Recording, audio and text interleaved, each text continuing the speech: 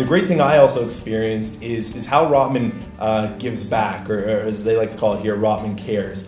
Just last week, I had an opportunity to go teach a grade 8 class with one of my friends with the Junior Achievement Program. So we actually had about 60 students give up their day to teach around 30 grade 8 classes across the city and really help kids see what lies ahead of them in terms of their career or in terms of their education.